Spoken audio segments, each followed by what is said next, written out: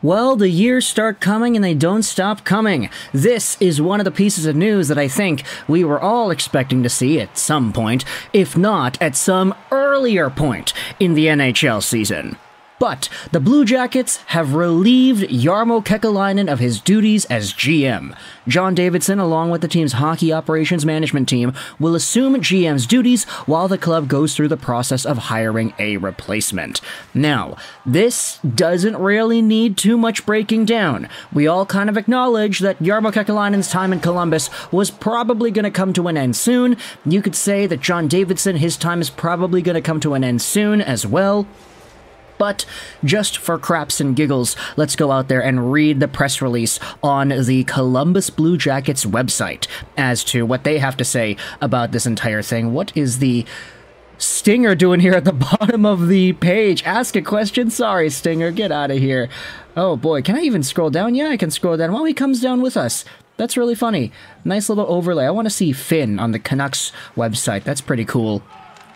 But CBJ have relieved Jarmo Kekalainen of his duties as GM of the Columbus Blue Jackets. President of Hockey Operations and alternate governor John Davidson announced today. Davidson, along with the team's hockey operations management team, will assume GM's duties while the club goes through the process of hiring a replacement. Media availability with Davidson will be streamed live on the Blue Jackets YouTube page at 8:30 a.m. Eastern, so what is that, 1:30 p.m. PST, my time? And it'll be recorded and posted afterwards on BlueJackets.com. This is one of the hardest days I've had in my career, as Jarmo is a friend, someone I have a great deal of respect for, and someone who has done a lot of good things during his time here, said Davidson. While the future of the club is bright, our performance has not been good enough, and it's time for a new, fresh perspective as we move forward.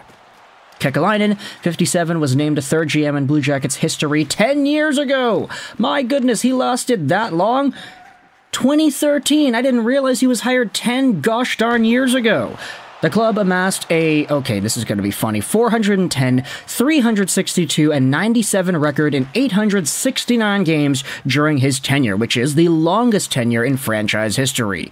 Now, do the math on that. What's 869 minus 410? That is 459. So the Blue Jackets were actually a negative team with Kekalainen here over the past decade.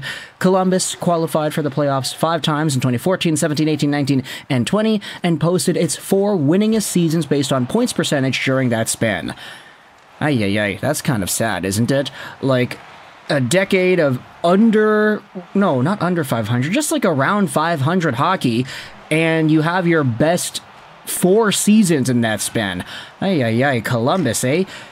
On behalf of our ownership group, I'd like to thank Jarmo for his hard work and commitment over the past 11 years, said Blue Jackets majority owner and governor John P. McConnell. He and Tina and their daughters are special people who will be a part of our Blue Jackets family, and I wish them the very best in the next chapter of their lives.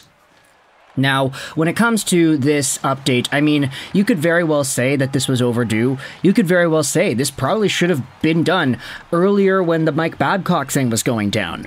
You could say that there were a number of moves and rumors and all these conversations that started up that maybe would have warranted a Kekalainen firing earlier in his tenure, but hey, he lasted this long. The Blue Jackets, I guess, didn't really feel the need to do that until now, which, I mean, that decision is very odd to see how it comes about on February 15th, 2024, but either way, that's the update here, I guess.